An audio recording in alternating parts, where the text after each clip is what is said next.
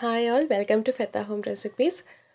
ഇന്നത്തെ വീഡിയോയിൽ ഞാൻ ഷെയർ ചെയ്യുന്നത് സാമ്പാറിൻ്റെ റെസിപ്പിയാണ്. ഒരു കേരള സ്റ്റൈൽ സാമ്പാർ.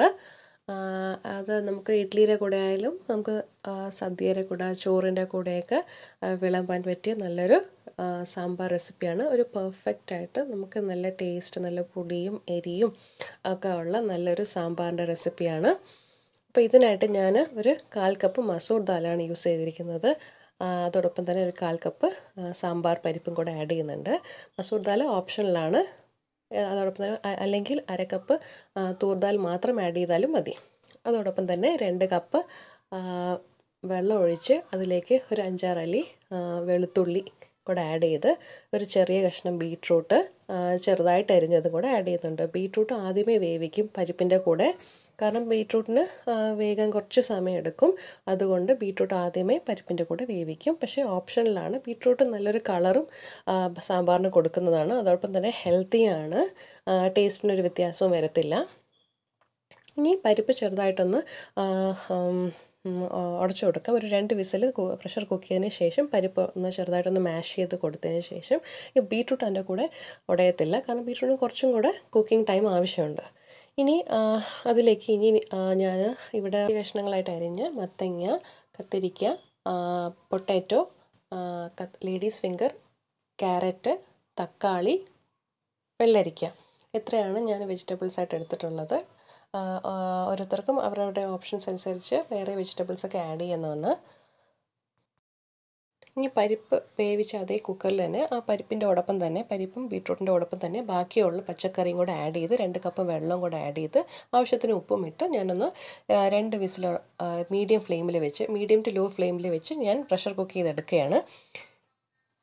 ഇതിപ്പോൾ നമുക്ക് ഇപ്പോൾ പ്രഷർ കുക്കായി വെജിറ്റബിൾസൊക്കെ ഏതാണ്ട് നന്നായിട്ട് കുക്കായി ചെറുതായിട്ടൊന്ന് ഉടഞ്ഞ് ആ ഒരു എടുത്തതാണ്. ഒരുപാട് മാഷ് ചെയ്യേണ്ടെന്നുണ്ടെങ്കിൽ അത് നിങ്ങൾക്ക് സ്കിപ്പ് ചെയ്യാവുന്നതാണ്. ഇനി താളിക്കാനായിട്ട് ഞാനിവിടെ ചെറിയ ഉള്ളി, തക്കാളി, കടുക്, നല്ല ജീരകം, കറിവേപ്പില, പിന്നെ വറ്റൽമുളക് ഇത്രയാണ് ഞാൻ താളിക്കാനായിട്ട് എണ്ണയിൽ താളിച്ച് ഇനി ഇടാനായിട്ട് എടുത്തിട്ടുള്ളത്. അതോടൊപ്പം തന്നെ ഒരു ചെറിയ കഷ്ണം പുളിയും കൂടെ ഞാൻ കുറച്ച് സോക്ക് ചെയ്യാൻ വേണ്ടിയിട്ട് വെള്ളം ഒഴിച്ച് വെച്ചിട്ടുണ്ട്.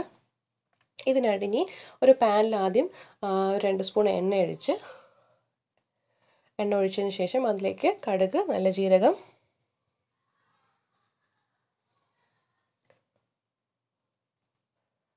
കടുക് പൊട്ടി തുടങ്ങി ചെറിയ ഉള്ളി, ഒരു 8-10 ചെറിയ ഉള്ളി 2ആയിട്ട് അരിഞ്ഞത് ഞാൻ അതിലേക്ക് ആഡ് ചെയ്യുന്നുണ്ട്. അതോടൊപ്പം തന്നെ വറ്റൽമുളക്, ഉണക്കമുളക് ഒരു 2-3 എണ്ണം, പിന്നെ കുറച്ച് കറിവേപ്പിലയും കൂടെ ആഡ് ചെയ്ത് നന്നായിട്ടൊന്ന് വഴറ്റിയെടുക്കാം. ചെറിയ ഉള്ളി ചെറുതായിട്ടൊന്ന് വാടി വരുമ്പോൾ അതിലേക്ക് ഒരു പകുതി തക്കാളി ആഡ് ചെയ്ത് കൊടുക്കാം.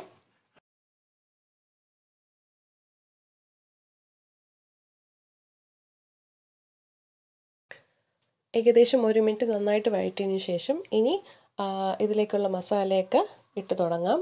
ഒരു 2 സ്പൂണ് സാമ്പാർ പൊടി, ഈസ്റ്റേൺ സാമ്പാർ പൊടിയാണ് ഞാൻ യൂസ് ചെയ്യുന്നത്. 2 വലിയ സ്പൂൺ ആഡ് ചെയ്യുന്നുണ്ട് ഇവിടെ.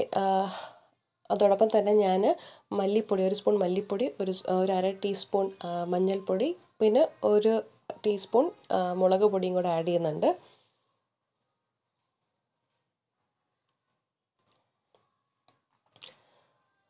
ഇനി ഈ മസാലയൊക്കെ ഒന്ന് ചെറിയ തീയിൽ നന്നായിട്ടൊന്ന് വഴറ്റിയെടുക്കാം. അതിൻ്റെ റോ സ്മെല്ല്, അതിൻ്റെ ഒരു പച്ചമണം മാറാൻ വേണ്ടിയിട്ടാണ്. ഈ സ്റ്റെപ്പ് ആണ് ആ സാമ്പാറിന് കുറച്ചും കൂടി ടേസ്റ്റ് കൊടുക്കുന്നത്.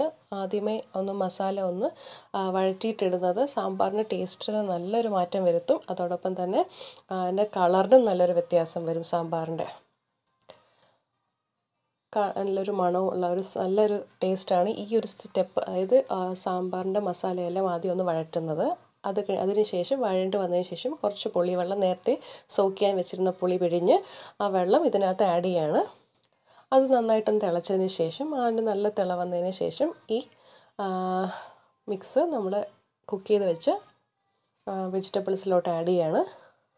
ഇതെല്ലാം കൂടെ ഒന്ന് മിക്സ് ചെയ്യുക. ആവശ്യത്തിന് അതിൻ്റെ സാമ്പാറിന് കറിയുടെ എത്രത്തോളം നമുക്ക് ഗ്രേവി അഡ്ജസ്റ്റ് ചെയ്ത് നമുക്ക് വെള്ളം ഒഴിച്ചു കൊടുക്കാം. ആവശ്യത്തിന് ഉപ്പ് നോക്കാം.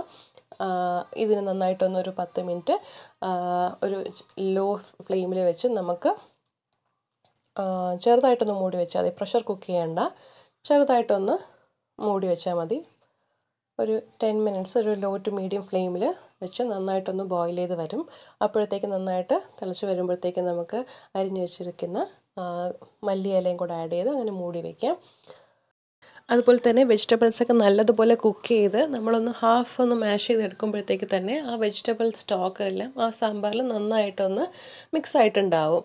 അത് നമുക്ക് ഈ പിക്കി ഈറ്റേഴ്സ് ആയിട്ടുള്ള കുട്ടികൾക്കൊക്കെ ഇത് കൊടുക്കുന്നത് നല്ലതായിരിക്കും.